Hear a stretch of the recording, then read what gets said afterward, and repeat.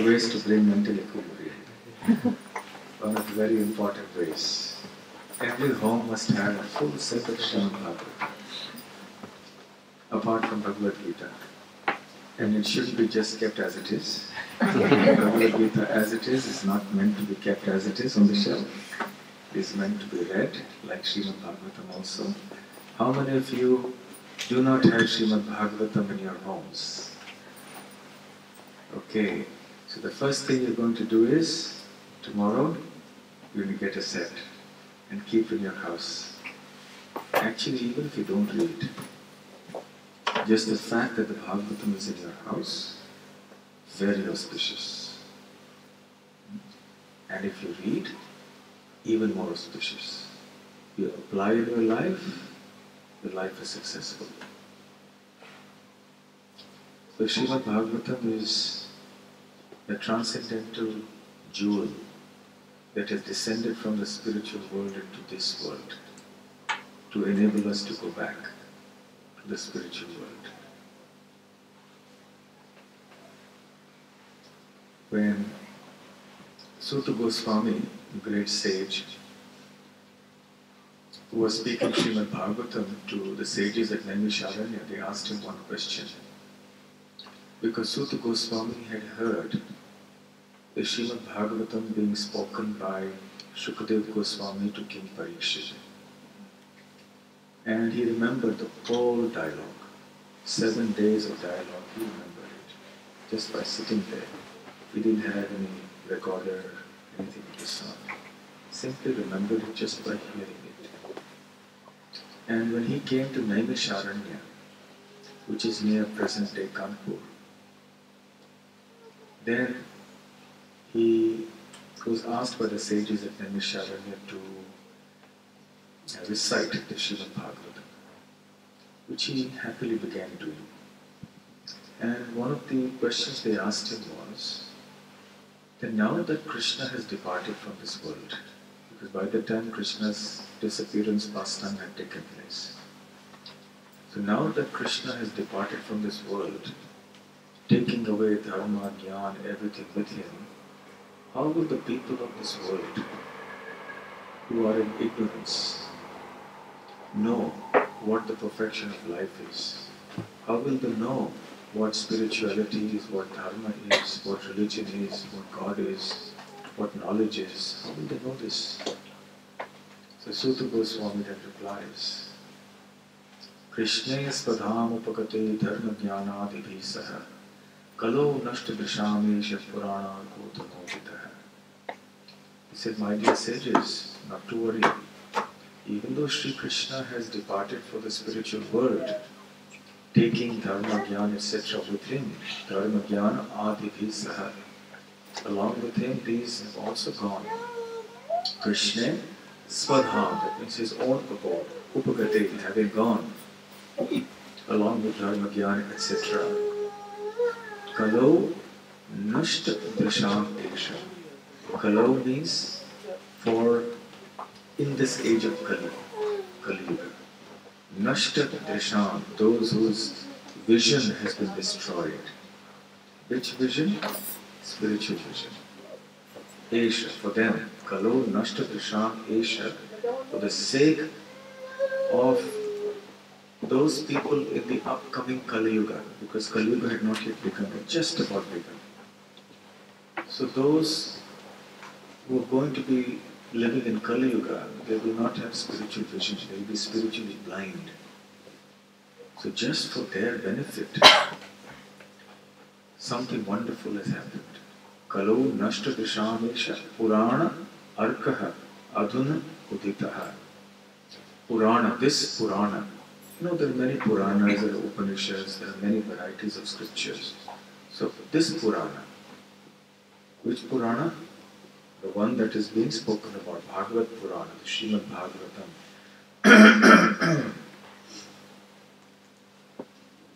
Purana Arka, Arka means the sun. Adhuna Uditaha. So this Bhagavatam, the Srimad Bhagavatam, is like the transcendental sun that has just now risen. the newly arisen son of the Srimad Bhagavatam. Puranarko Dhanotatam Uditam. So then, this is the way forward. For all the people of Kali Yuga who want direction about how to lead their lives, what is the goal of life, how to progress in their life, etc. So Srimad Bhagavatam will provide us all the answers. It will even tell us the right questions to ask. You see, unless you know what questions to ask, how will you know what the right answers are? Correct? You know the story of that person who was searching for something under a lamppost at night, and then somebody came up and asked him, "What are you searching for?" He said, "My keys." And he asked him, "Well, where did you drop it?" He said, "I dropped it right over there." "Well, then if you dropped it over there, why are you searching for the keys here?" "Because there's light here and it's dark there." So if you don't know what questions to ask, you're like that man. So then naturally whatever answers you get in the little light that's available, what good is it going to be? It's not going to give you any lasting benefit or any real welfare. It's not going to cause real welfare of anybody. So the darkness is there because of ignorance. And the ignorance is dispelled by the torchlight of knowledge as given in the Bhagavad Gita and in the Srimad Bhagavatam. So this is the sun. Just as at night people are afraid to step out into the dark because there could be potholes in the ground, there could be snakes coming out. We're talking about the villages in the old days. There could be snakes coming in, there could be wild animals that come in, potholes or a ditch in which you could fall, you could knock into something and hurt yourself. There could be thieves coming to attack you. So when you step out into the dark night, because you don't know what's ahead of you, there's some fear. Yes, more with this. So when there is ignorance, then there is fear. So also, when there is ignorance of spiritual knowledge, then there is fear. But when the sun rises, then automatically, because we can see everything clearly, there is knowledge of what's around me, so there's no fear. Oh, there's no ditch here. Oh, there's no thieves around. There's no snakes or wild animals. It's fine, I can go. So the sunlight brings in fearlessness. When there's fear, the mind is disturbed. There's anxiety. Yes? So therefore, peace is never possible.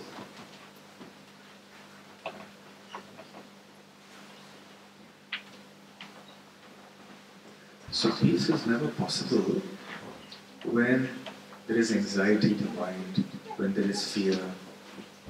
How can you have mental equilibrium in such a condition? It's not possible. In the 11th canto of the Srimad Bhagavatam, there is a verse, Bhayam Kutiya Bhiniveshata Syad Ishadapetasya Vipartayos Pratihi. The meaning of this verse is that when the living entity turns his back to Krishna, figuratively, meaning that he becomes opposed to Krishna, starts becoming an atheist and agnostic and doesn't follow Krishna's will and so on, then his life, his mind becomes absorbed in illusion, in Maya, and therefore there arises fear and all other such negative emotions in that entity's mind. You know, the natural condition of the universe is that there is sunlight everywhere. But still darkness happens. Why? Because the planets move in such a way that when your back is to the sun, then there is darkness. So even though there is bright sunlight, if you go into the sunlight and place your sun towards the back, your back towards the sun, rather, then what's in front of you? The shadow, which is darkness. Right? So even in the midst of bright sunlight, you can have darkness. And the darkness is because we are showing the sun back. So in the front we see darkness. So similarly, actually we are meant to be full of knowledge. But the moment we show our backs to Krishna, we turn around and we ignore Krishna, then automatically there's darkness of ignorance. That from that moment on there's fear, there's anxiety, there's so many other things that come up. And in that darkness, then there's no knowing what we may be doing. Sometimes in panic, people do all sorts of things. Yes? So therefore, in material consciousness, the living entity can do anything because of ignorance and anxiety and fear and hatred and greed and so on and so forth. So this verse is important. Dvitiya abhivineshataha. Abhivineshataha means absorption. And Dvitiya means second.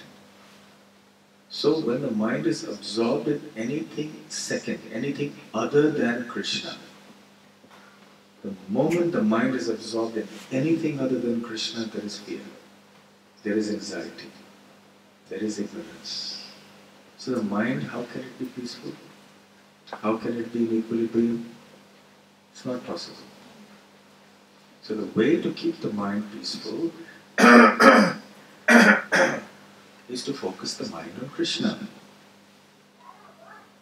Bhajahu re mana, Shri Nandanandana, Abhaya Charanarvindare. You've all heard this bhajan, this song? How many have heard it? You should sing it sometime. Maybe in your groups you can sing it one time. It's a very important, popular bhajan. Bhajahu re mana. So the devotee, Krishnadas, is preaching to his own mind. You see, we preach to so many other people to bring them to Krishna consciousness, isn't it? Please we distribute a book, please read this book, we tell another person, please chant Hare Krishna. So we're preaching to so many people to bring them to Krishna. You know what the most important preaching is? What is the most important preaching? The most difficult one to preach to?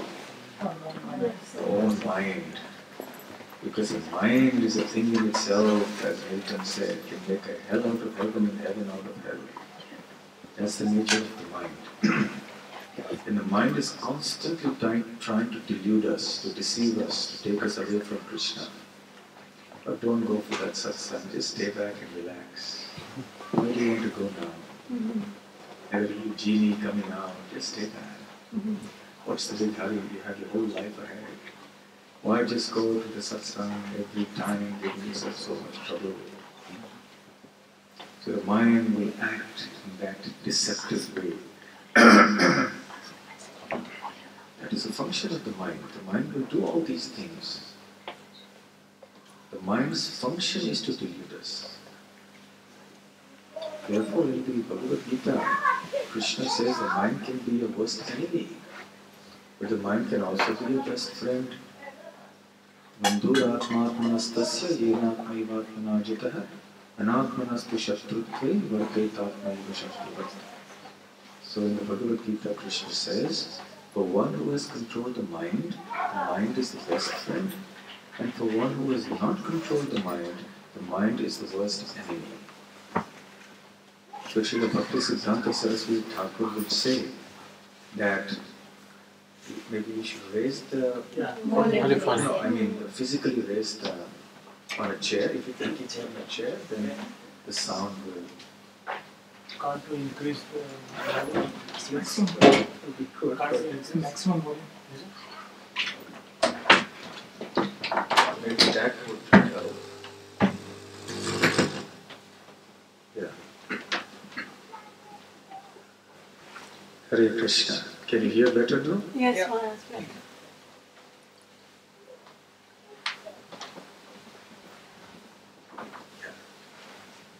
So Srila Bhakti Siddhanta Saraswati Thakur used to say that the mind is such a thing that every morning when you wake up, you should beat it 1,000 times with a broom. And at night you should beat it 2,000 times with your shoes. Now don't take that too literally. But what Bhakti Siddhanta Saraswati Thakur is wanting to say is that you have to be cautious. Don't succumb to the whims of the mind. Listen to Krishna, not to the whimsical mind. So therefore we need to preach to our own mind. And Raghunath Das Goswami has written a whole book called Manaha Shiksha, teachings to the mind. So the great Vaishnavas teach us how we should preach to our own mind. And Srila Bhakti Siddhanta Saraswati Thakur has also written many nice verses about this. So we preach to our mind, oh mind, what do you think you are doing? Do you think you are going to get happiness like this? Don't deceive yourself. We have to use our spiritual intelligence to control the mind. Because the mind that is not absorbed in Krishna can never be in equilibrium. So if the mind is saying, let's go away from Krishna, then you'll be sure that you're going to be disturbed. Even though temporarily there may be some apparent calm. So we have to somehow or the other use our spiritual intelligence to bring the mind to Krishna, somehow or the other. Yena kena prakarena manah Krishne niveshayet. Somehow or the other, by hook or by crook, yena kena prakarena, that means somehow or the other. By hook or by crook, bring the mind, focus the mind on Krishna. That's the way to go. And how do you do that? By engaging all the senses and our body, mind, everything in Krishna's service. This is devotional service. This is bhakti. What is the meaning of bhakti? What is the definition of bhakti? There are many definitions. Can you give some of the definitions of bhakti? Love Krishna. Love. To love Lord Krishna, okay.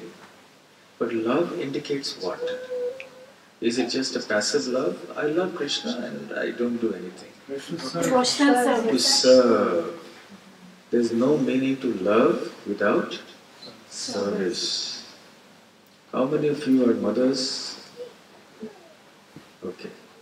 You had children when they were very young. Very, very young, let's say. And somebody asked you, how is it? You say, I stayed up all night. Right? It happened so many times in your experience. You see, suppose you love your child, and when the time comes in the middle of the night to wake up, you say, no, I love, but I just love. No. Love and serve, which means you'll take trouble, you'll wake up in the middle of the night, you'll do whatever is necessary to look after the child, day or night, or whatever it is. So without service, what is the meaning of love? One time in one program, one lady asked the question, why do you speak about service to Krishna? I think of Krishna in my heart all the time.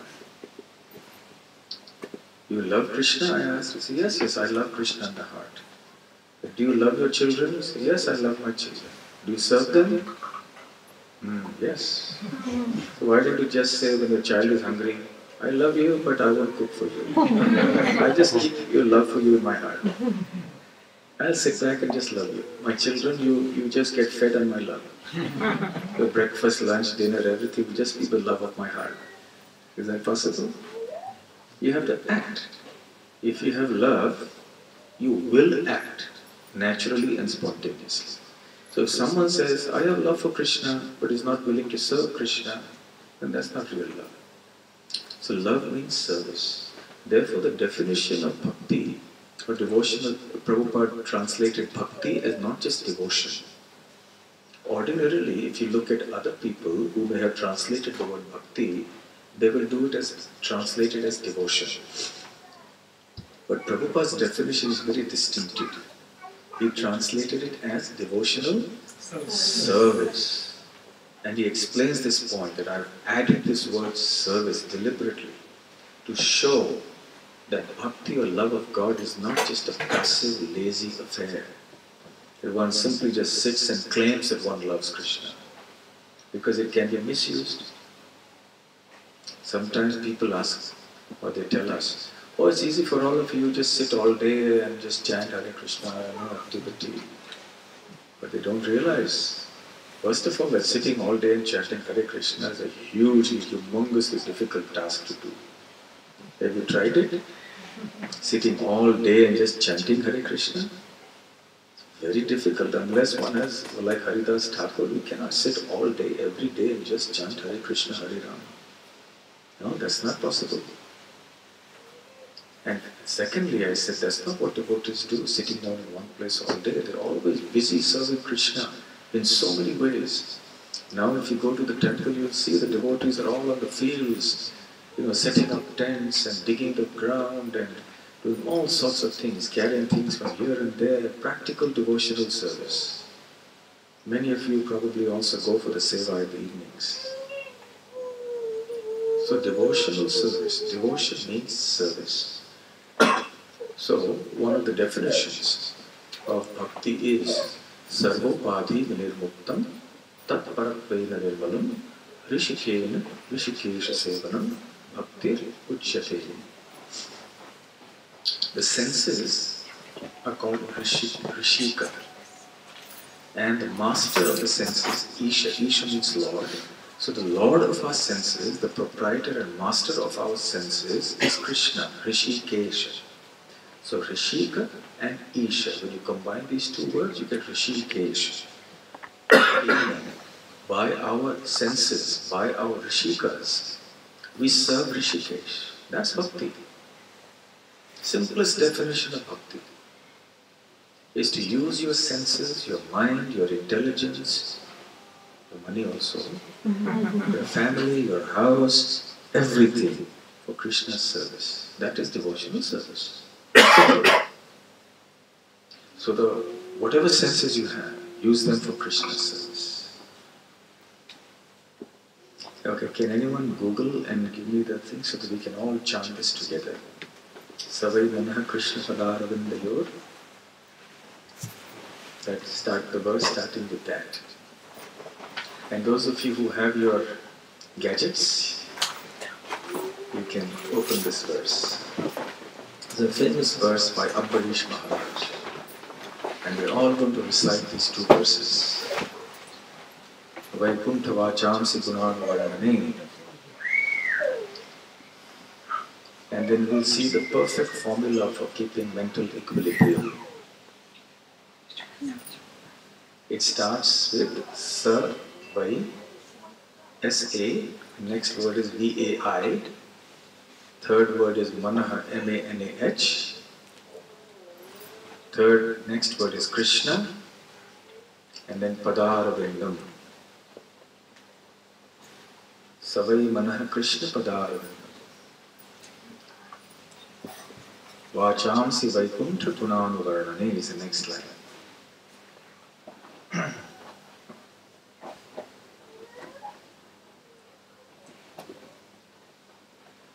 you have it on a bigger screen, an iPad or something? Vijay?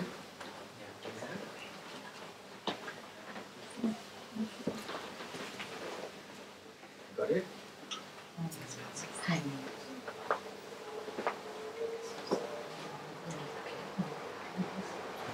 How many of you have found it?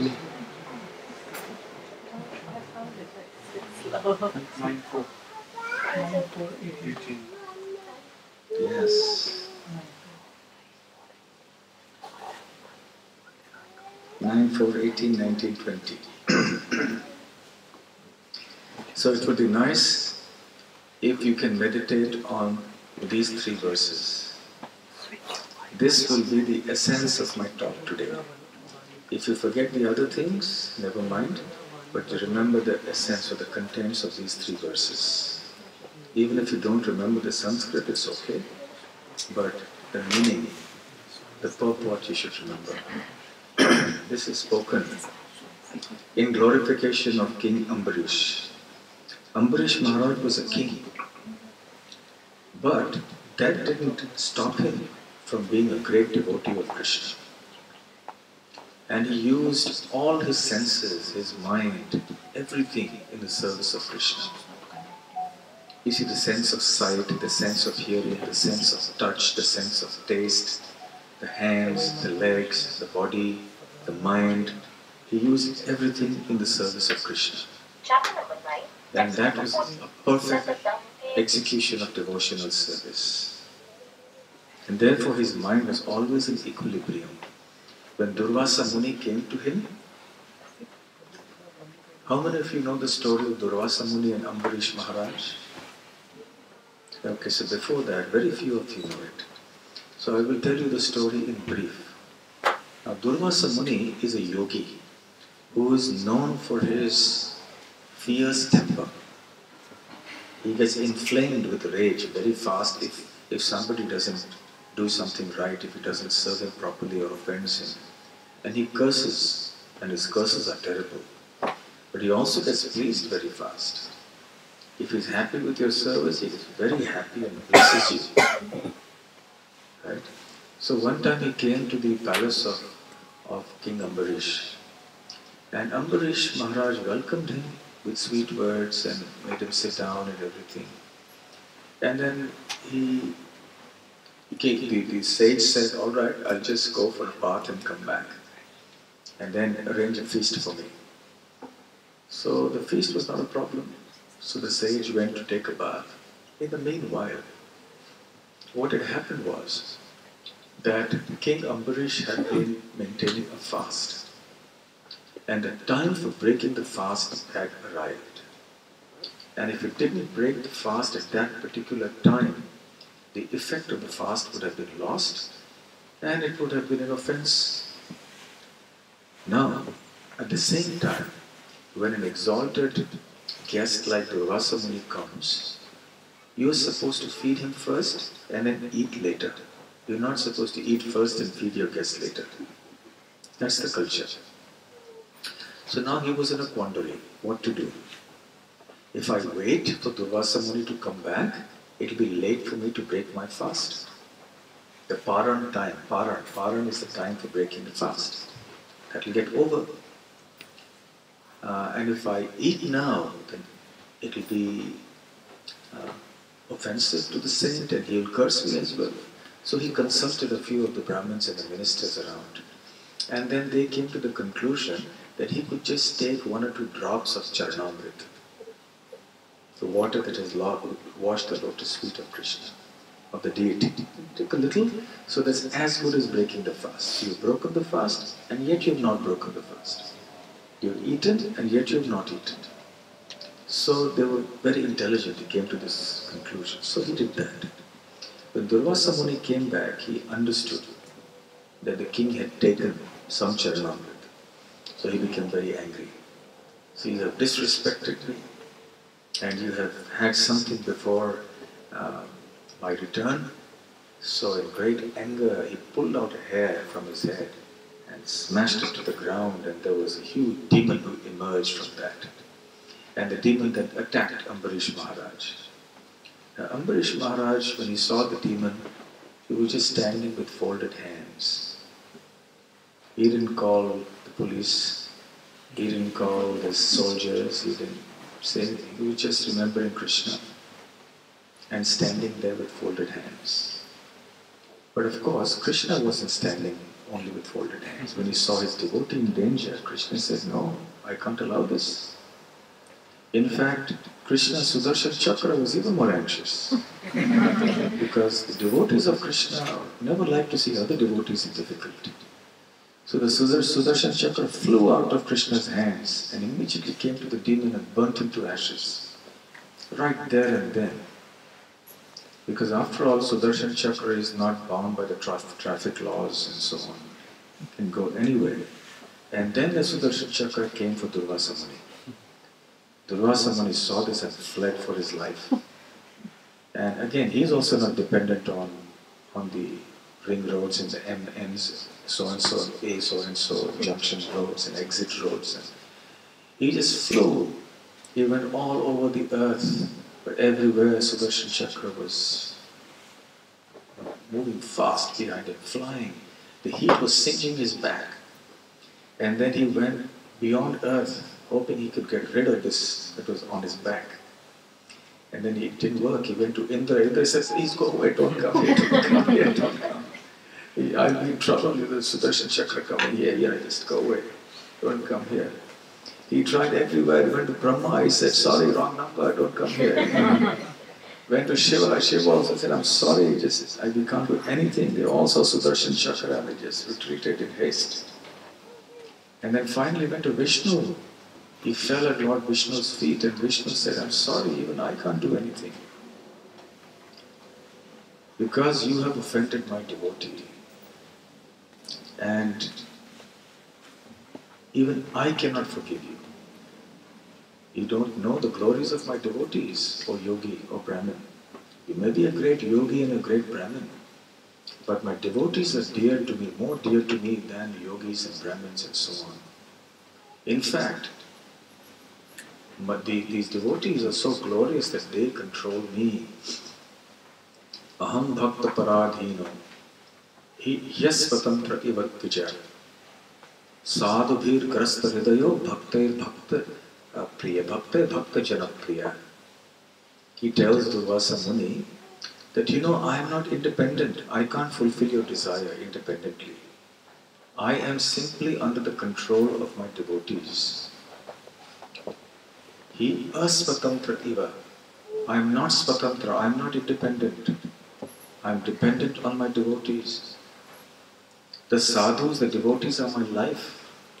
And for them, I am their life. And even the devotees of my devotees are very dear to me. So you don't understand the glories of my devotees and you have dared to offend my devotee. So if you want to be saved from the wrath of the Sudarshan Chakra, then you have to go and beg forgiveness from Ambarish Maharaj, the person you have offended. And only if Ambarish Maharaj requests Sudarshan, then Sudarshan may refrain from harming you. So long as Durvasa Muni was talking to Lord Vishnu out of respect for his master, Sudarshan kept a distance. Still the heat was there. So immediately Durvasa Muni came back to Ambarish Maharaj, who was still standing with folded hands, waiting for his guest to come back because he had to feed him and then eat himself. Just look at Ambarish Maharaj's qualities. Why? Because he was completely thinking of Krishna all the time. He was fearless and without anxiety. And then Durvasa Muni came and fell at his feet and said, please forgive me, get this Sudarshan off my back. And Ambarish Maharaj, being a humble, gentle Vaishnava, even though he was a powerful king, he felt very embarrassed. He said, you are such a great yogi, a big Brahmin, a mystic, and I am just a householder, I am a king, and you are falling at my feet like this. I feel so embarrassed. It's not right. And then he turns to Sudarshan and says, if at all I have done any good things in my life, if I have any devotional or pious credits to my account, please consider them and do not cause harm to my guest. Then Sudarshan, after this entreaty, becomes pacified and then withdraws and goes away. And then Durvasa Muni heaves a huge sigh of relief. He sits down for a while. And then he says, now today I have understood the glories of Krishna's devotees. So this is the background. So this is a little pastime in brief. So the Srimad Bhagavatam glorifies Maharaj Ambarish's devotion and how he was completely fixed in devotional service. And the verse begins with this, Savai Manaha Krishna Padaravindayor, that his mind, Manaha, was always engaged in the lotus feet of Krishna. So how many of you have found this verse? How many of you have it? Please raise your hand. Okay, few. But you can follow me as I recite. So even if you don't have it in front of you, but you can recite it. It's 4th chapter, 9, 4, 18, 19 and 20. Okay? So will you all recite this verse after me? Savai Manaha Krishna Padara Vindayor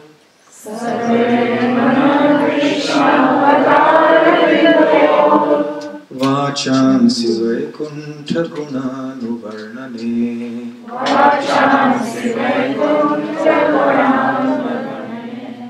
करौ हरेर्मन्दिरमार्जनादिषु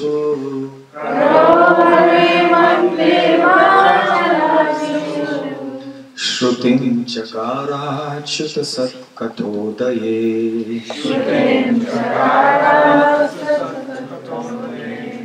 मुकुन्दलिङ्गालयदर्शने दृशौ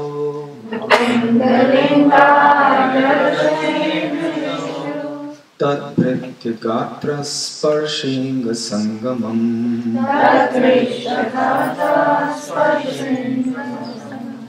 घ्राणं च तत्पादसरोजसौरभे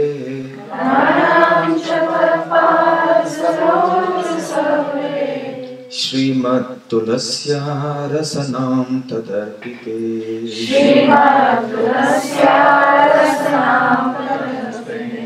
पादौ हरे क्षेत्रपदानुसर्पणे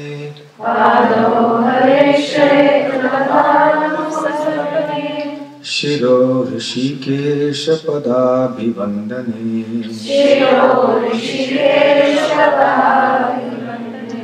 कामं च दास्ये न तु कामकाम्यया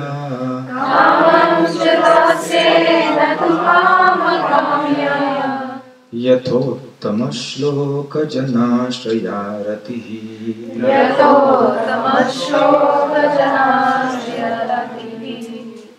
Srila Prabhupada's translation of these three verses.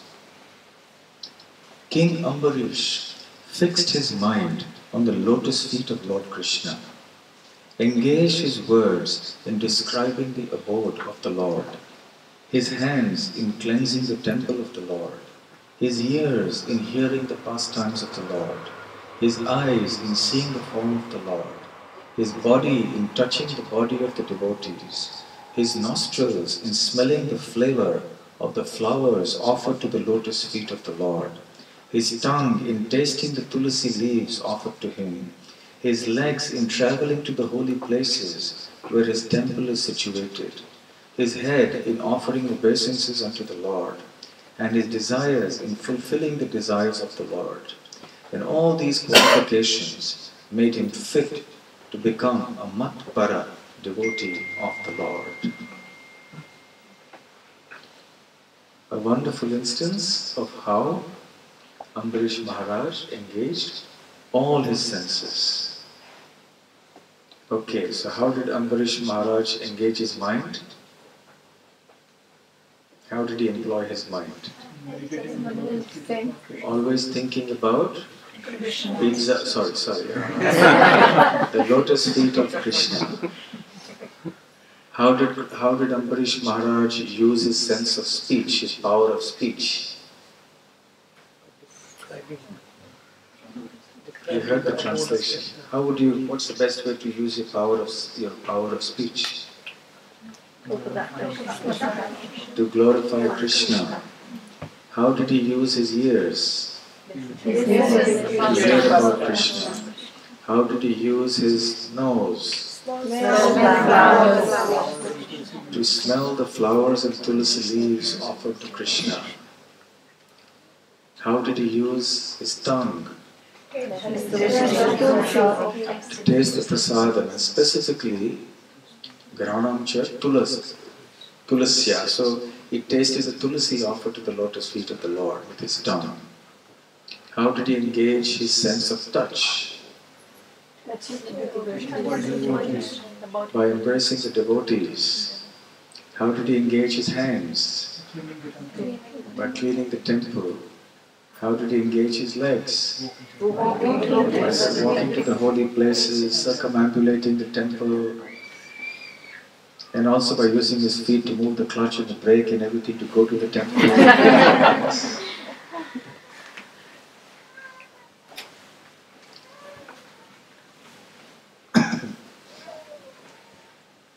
And how did he use his head? Bowing down before the Lord. How did he utilize his capacity to have desires? The last point. His desires in fulfilling the desires of the Lord. So that is the devotee's desire, to fulfill Krishna's desire. It's not that we have our own shopping list and go to Krishna. Krishna, I have all these desires and you must fulfill them. 1, 2, 3, and you fulfilled only 7 out of 10. What about the other 3? No. We go to Krishna and ask, please tell us what is your desire, and we will fulfill that. If that is our approach, the mind will be blissful, not just peaceful. The topic today is mental equilibrium, but mental equilibrium is not what we are seeking in life. We are seeking bliss, we are seeking joy. We have to go even beyond peace, because in a sense, in this material world, there is no peace possible. Every day something's going to happen in your life, for sure. Shall I give it in writing? Every day, something will happen that will irritate you, that will disturb you. Yes? Out of the blue, having no connection with you. Somebody behind you, somebody in front of you in the traffic, anything. Sometimes your colleagues, sometimes somebody at home. Sometimes you bang into something and hurt yourself. Something or the other keeps happening. So there is no peace really sticking in this world. But what you can try to do is avoid unnecessary mental troubles that arise by absorbing the consciousness in Maya. So then we serve Krishna, absorb ourselves in Krishna's service, and then we will feel blissful. So when we go to Krishna saying, I want, I want, I want, then even though we are doing some devotional service, but it's not pure. It's mixed devotional service. Therefore we don't feel that happy.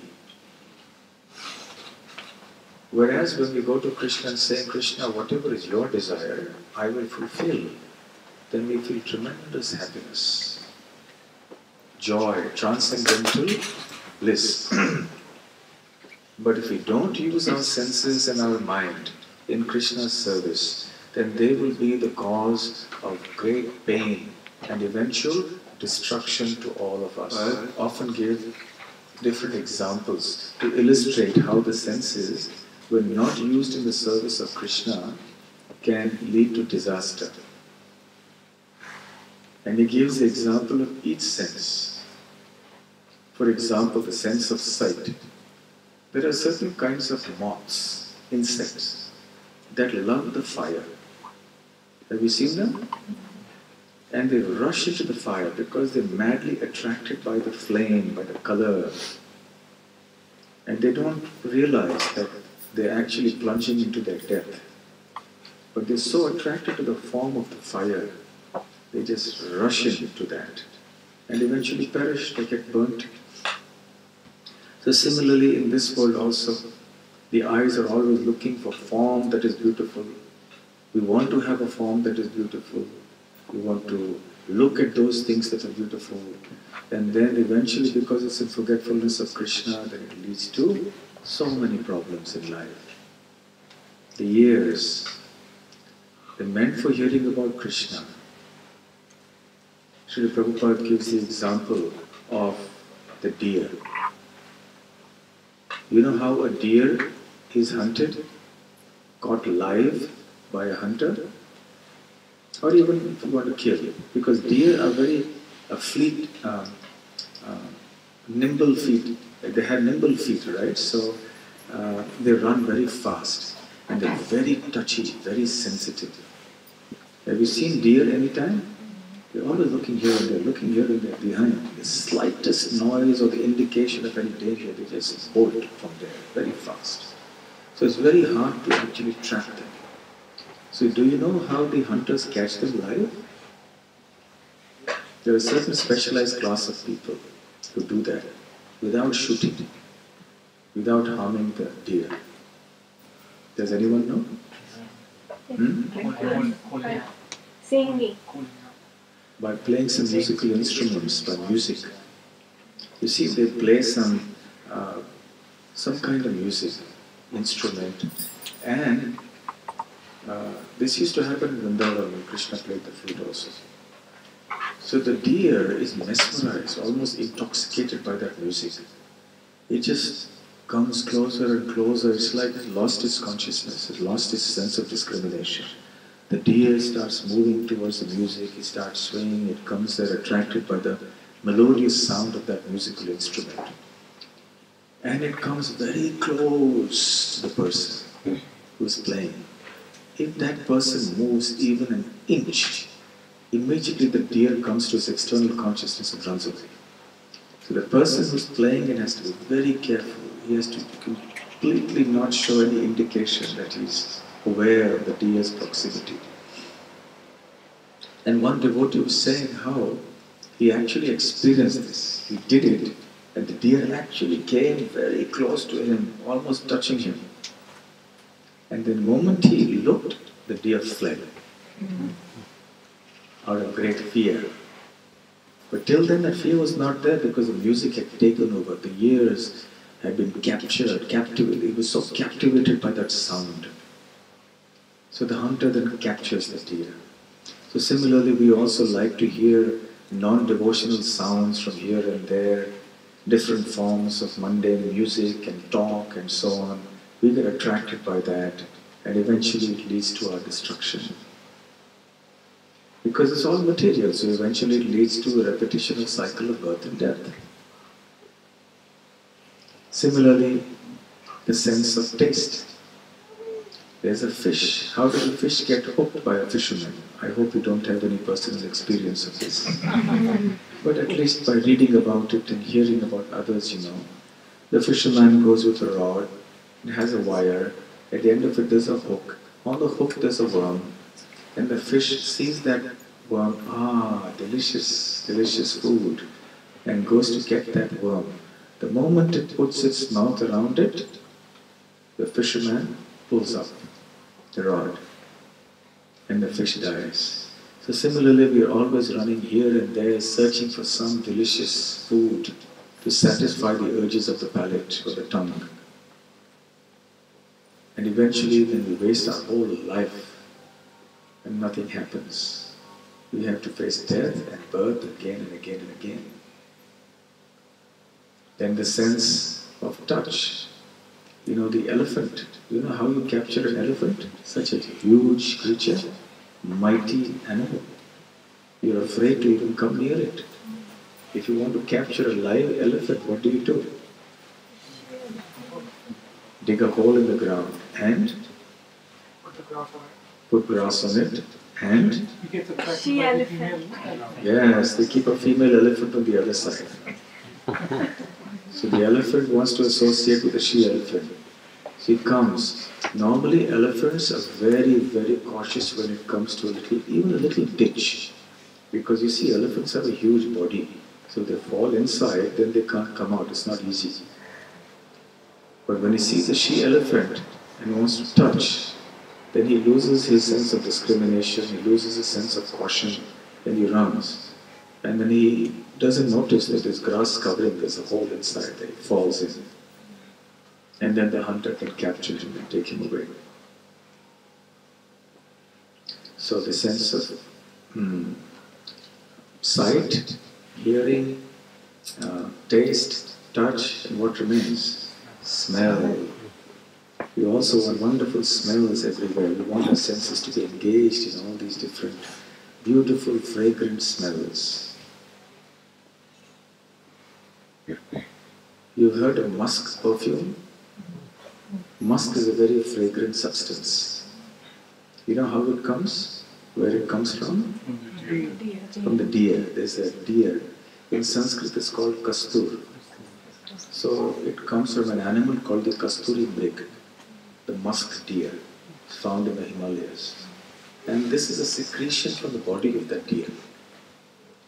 And the deer is not able to understand where the fragrance is coming from. It is such a heady and powerful fragrance, the deer goes mad and is trying to figure out where is this fragrance coming from, and runs all over the forest thinking maybe it's coming from this side, that side, because the fragrance is right on his body, so it's coming into its nostrils. and looking here and there, runs all over the forest and ultimately out of sheer exhaustion falls down and dies.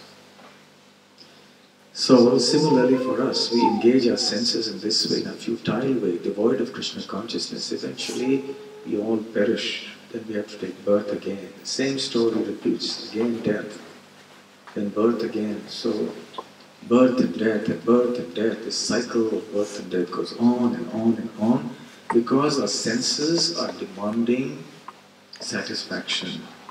And we are engaged simply in doing that and not worrying about Krishna. But if we engage all the senses like Maharaj Ambarish did in serving Krishna, that will be the perfection of the senses. That will be the perfection of our life. And by doing that, we will be very happy. The mind will also be controlled and not agitated. We will be in perfect equilibrium when we are using all our senses and mind and intelligence in Krishna's service. So we use the eyes for seeing the beautiful form of the deity, the beautiful paintings of Krishna. We use our ears to hear about Krishna, the various pastimes and so on, messages from Bhagavad Gita, Srimad Bhagavatam, lectures, etc. We use our sense of speech to speak about Krishna. We use the tongue to taste Krishna Prasadam. We use our nostrils to smell everything that is offered to Krishna, the incense, the flowers, the tulasi. We use our bodies to embrace the devotees, to offer obeisances to the deities. In this way we engage our senses and mind. In mind we think about Krishna. Then our mind becomes very peaceful, very happy, and we can also simultaneously make advancement in Krishna consciousness. The more our mind is controlled automatically. We do not even have to separately strive to bring the mind in equilibrium. Just chant well, hear well, serve Krishna nicely and be absorbed in that, and the mind will automatically be controlled and peaceful. Hare Krishna, Krishna Krishna, Hare Hare, Hare Rama, Rama Rama, Hare Hare. Hare Krishna. Hare Krishna. One of the ways of keeping the mind peaceful is to not let the lectures go on too long. Otherwise there is danger of the mind either becoming very disturbed or becoming too peaceful. Because when you sleep, then you are too peaceful. So thank you very much for coming here. I'm sorry once again that I was late in coming, made all of you wait for a long time. And our hosts are Ajay and Madhuri, yes? Thank you for your hospitality. And this is Krishna Purna Mataji's Sangha, yes? You have 2-3 Sanghas meeting here at one time? 2 here. 2 Sanghas here. So I'm very happy to come back to your Sanghas again and wish both the groups of devotees all the very best for progress in Krishna consciousness. Don't worry about the mental equilibrium part of it, that will come automatically. Just serve Krishna nicely and everything will follow. Hare Krishna. Hare Krishna. Yes. Hare Krishna. I have like a small question. How can we know the Krishna's desire? So when we go to temple, so is that what is your How can we know desire? Krishna's desire? Yeah.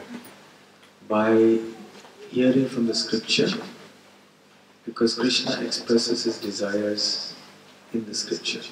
In the Bhagavad Gita he says, Patram pushpam phalam toyam yome bhaktya prayachati. If someone offers me with love, even a leaf, a fruit, flower, or water, then I am very happy. So you offer things to Krishna that he allows you to offer. And then he will be very happy, that's his desire. Man mana bhagamat bhakto madhyaji mam namaskuru. So he wants us to become his devotee, he wants us to think about him, he wants us to offer obeisances to him, he wants us to worship him. So he has expressed his desires in so many places in the different scriptures. So we have to hear the discourses of Bhagavad Gita and Srimad Bhagavatam. We have to read Srila Prabhupada's books. And we will understand what are Krishna's desires and we can follow them.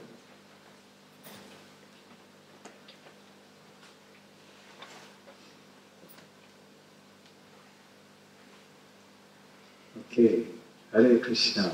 Hare Krishna. Thank you very much.